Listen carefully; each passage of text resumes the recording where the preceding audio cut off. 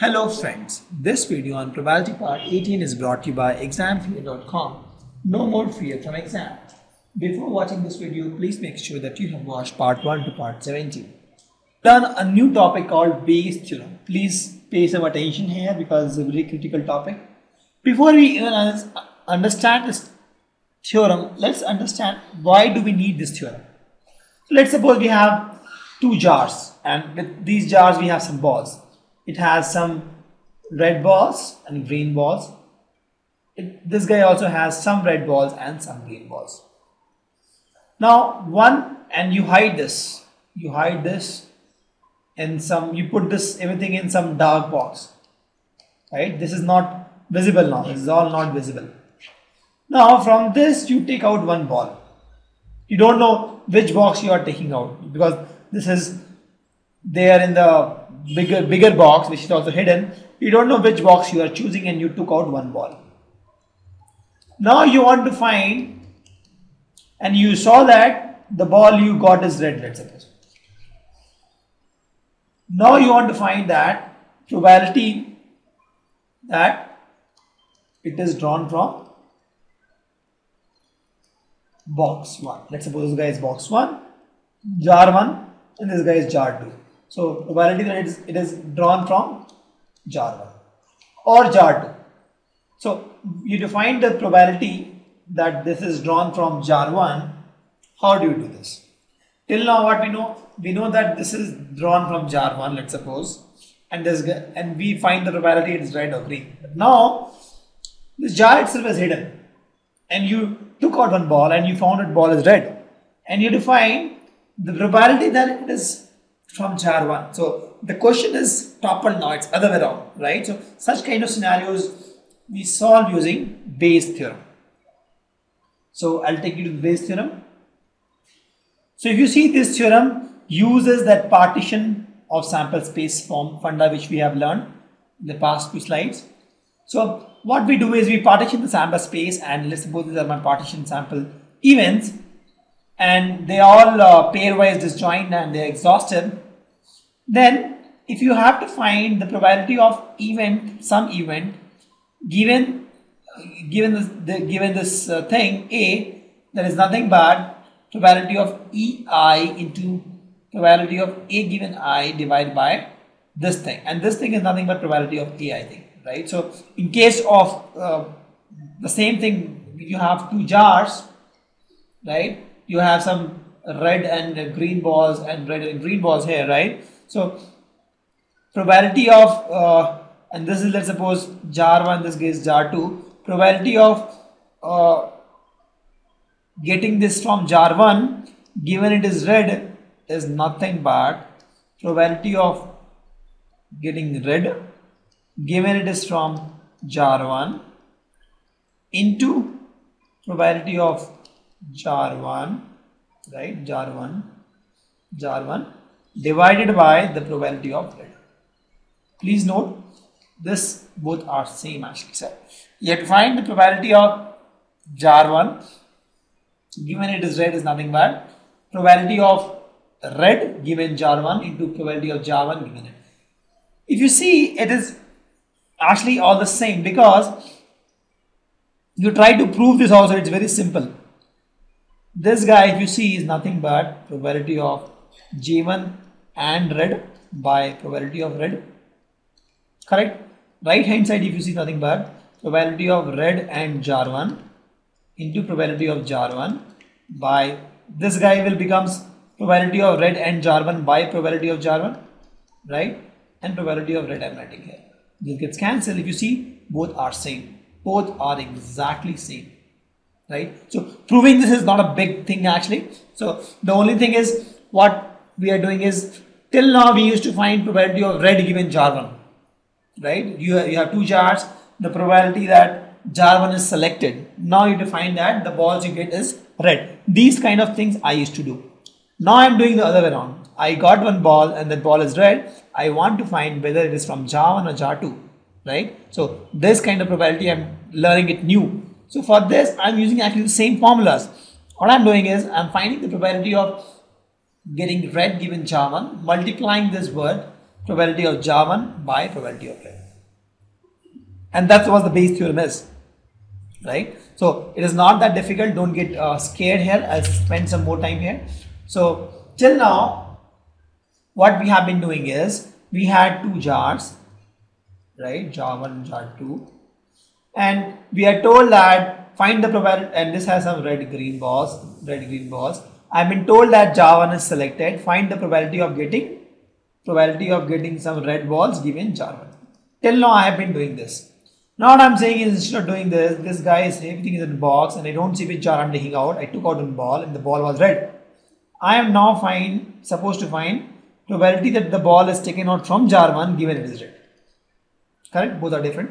Till now I have been doing this. Now I'll do this. For this, if you see what I'm doing this, I'm just multiplying this guy with probability of J1 and dividing with probability of R1. If you see, that's what I'm doing, right? So this guy multiplying with J1, and to topple it, what I'm doing is, so if you see, if you don't even remember this formula, if you feel this formula is complex for you, what you can do is this way. Probability of jar 1 for red is nothing but, you say like this, probability of red given jar 1, you multiply this guy with probability of jar 1, right? And then you multiply this guy with probability of red. See what I've done? You topple this first. Since it is here by J1, you multiply with J1 and you multiply with R. That's what is the Bayes theorem. Because this guy ends of the day, this becomes PA. See, this guy is PA actually. So let's learn some terminologies using Bayes theorem. All these events are called hypotheses. The probability of this event is called priori probability of hypothesis, and the conditional probability, that is probability of E given A, is called posteriori probability of hypothesis. Let's take some examples of the Bayes theorem. So a bag contains 4 green and 4 red. Another bag contains 2 reds and 6 green. So I have this 2 bags, right? So one bag is 4 green and 4 red. So I'll make this as B1, bag 1. The second bag contains 2 red and 6 green. This is bag.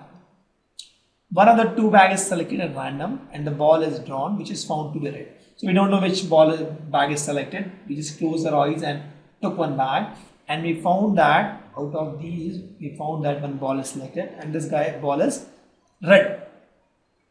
Find the probability that it is drawn from first bag. So probability that it is red, right? Given it is red, I have to find that it is drawn from first bag. This is how to find.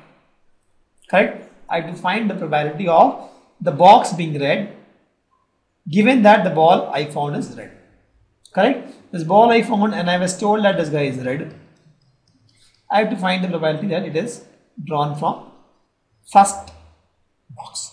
This is nothing but I told you topple this guy, so this becomes probability of red given B1. You multiply with probability of B1 here. You divide with probability of R here, right? Probability of B1 you multiply R, probability of R you divide. Correct? So probability of R given B1 is what? So if this box is given to me, I am told that I am getting it from this box. What is the probability of getting R? 1, 2, 3, 4. There are 4 R's by total number of balls in this B1, 8 balls.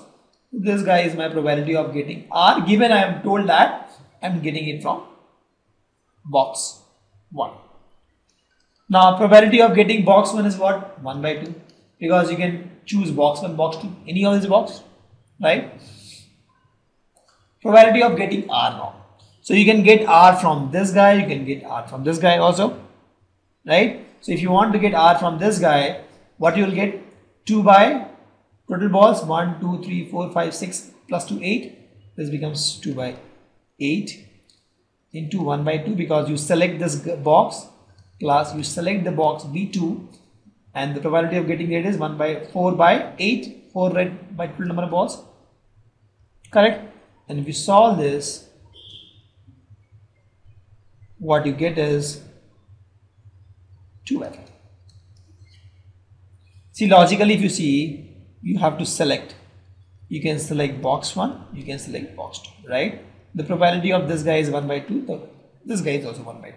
The moment you select box 1, you select red or green. Getting red in box 1 is 4 by 8, that is 1 by 2. Green is also 1 by 2, 4 by 8. In box 2, if you select, you can also select red and green now. In this, selecting red is 2 by 1, 2, 3, 4, 5, 6, 2 by 8, 2 by 8, and green is 6 by 8. That is my probability chart. In this case, probability of red given B1, you make B1 as reference. Probability of red is 1 by 2, right? 1 by 2 is 4 by 8. Into probability of B1, probability of selecting B1 is 1 by 2, we see 1 by 2. By probability of red, if you see is you get red in this path and in this path. So this path will be 1 by 2 into 1 by 2. This path will be 1 by 2 into 2 by 8. Sorry, 1 by 2 into 2 by 8 actually, right? So this is 2 by 8. Yeah, 1 by 2 into 2 by 8. Correct? And this gets 2 by 5. So that's how you solve this question.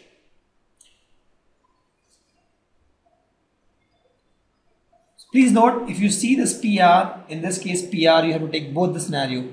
This scenario of getting red and this scenario of getting red. Both the path you have to take. So if you take this path, this becomes 1 by 2 into 1 by 2. If you take this path, this becomes 1 by 2 into 2 by 8. Thank you. Visit examfear.com to watch free educational videos, try free online tests, get the best quality study materials, study from the best tutors and mentors, and much more. Thanks once again.